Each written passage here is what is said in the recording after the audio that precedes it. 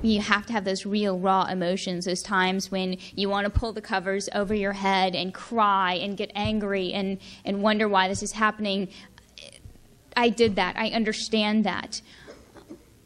What I want to say is, get it out. Do it. Get it out. But then, take the covers off your head, and you stand up, and you put one foot in front of the next, and you just keep going. Cancer stinks.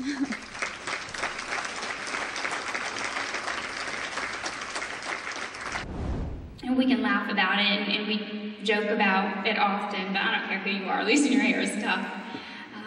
I didn't even like my hair that much, and losing it was tough. I remember my doctor told me I would definitely lose my hair within the first 2 weeks, the first 14 days. So I'm in his office day 13, and I had not lost a strand on my head. And that's right. And I thought, well, I have this rare cancer. I'm probably gonna be one of the rare ones, like that 0.5% that doesn't lose their hair. I know it. So I'm busy telling him this, and he's just, got the sweet little smile. Sure, honey. The next morning, I woke up, and there were just clumps of hair everywhere. And I thought, well, at least my doctor knows what he's talking about. That's good, I guess.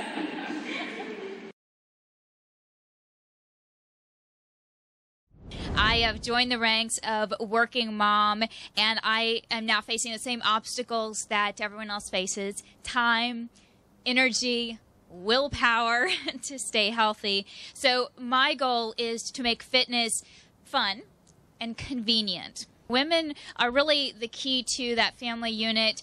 We tend to take everything on, and the last thing we think about is our own health. So I want to talk to women. I want to continue to educate women and help them make their own fitness a priority, because if we're not healthy, we can't be there for everybody else. I wanted women to make their health a priority and not feel guilty about doing so. Because I think a lot of women, especially once you start having families, it's all about, you get your kids to the doctors, you nag your husband endlessly, and you set the appointment, and you drive them there if you have to. But then when it comes to you, I don't really have time to go to the doctor today. I've got work, I've got this, I've got that. We find excuses to not take care of ourselves. And I think a lot of that comes from maybe a little bit of guilt of, well, if I'm taking care of myself, I'm not taking care of someone else. And so I want to help women understand that taking care of their own health is not a selfish act. It's a very selfless act, because frankly, if we don't take care of ourselves, we can't be there for everyone else.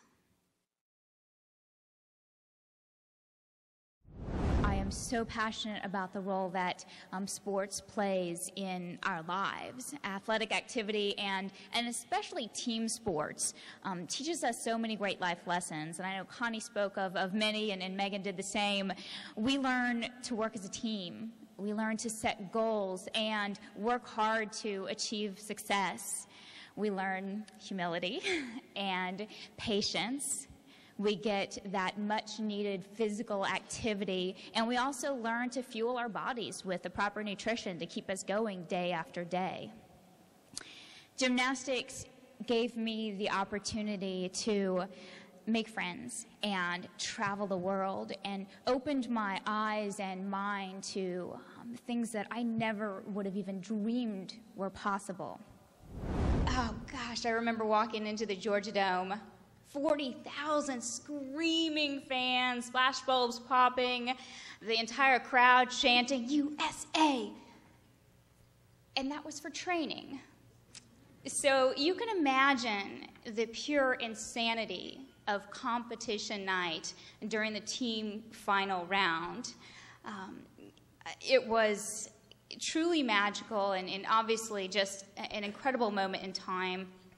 Standing up there on that award podium at the end of the night with my teammates, red, white, and blue uniform, USA across the back, gold medal around your neck, seeing the American flag being raised, and hearing the sounds of our national anthem. you can't compare it to anything else. It was a dream come true for me and for all of us.